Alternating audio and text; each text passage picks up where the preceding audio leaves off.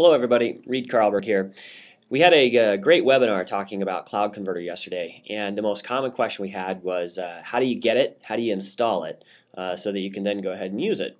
So I wanted to take a second today and walk you through the process of adding it to your org. And again, this works with any org. It can work with a Enterprise Edition, Unlimited Edition, Developer Edition, a Sandbox, anything that's got API access, you can go ahead and follow these steps for.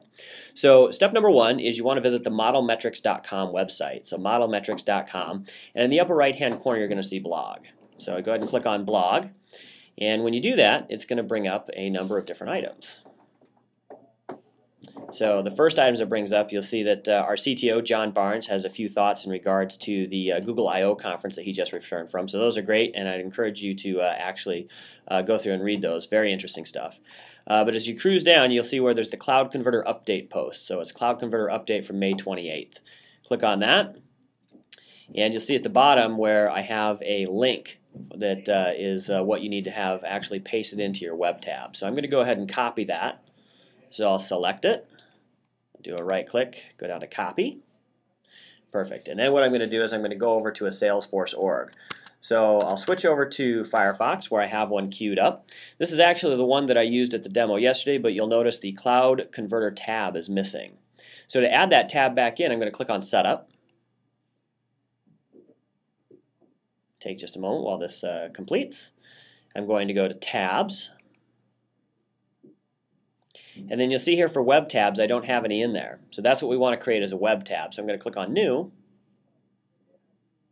And I'm actually going to do the full page width because I think that's the way it fits most effectively when you have a monitor that's only 1024 by 768. If you have a larger monitor, you might want to go ahead and use the 2 columns.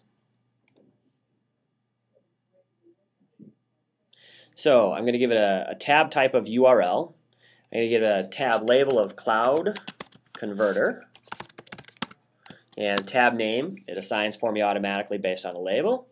Tab style doesn't really matter. I have a preference for this leaf one, so I'm going to select that one.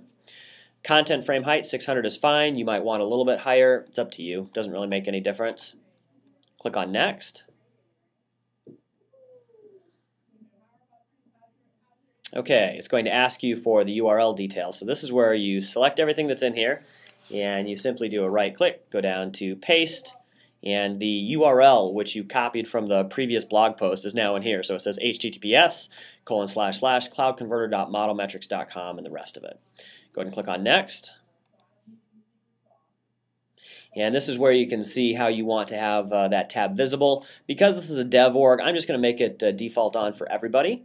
You might want to do that, you might not want to do that. It's up to you.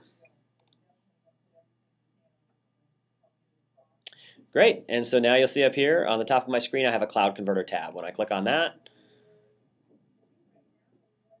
it brings me over to Cloud Converter. And this is where we started off the YouTube from yesterday, so from here I'll let you take it on your own.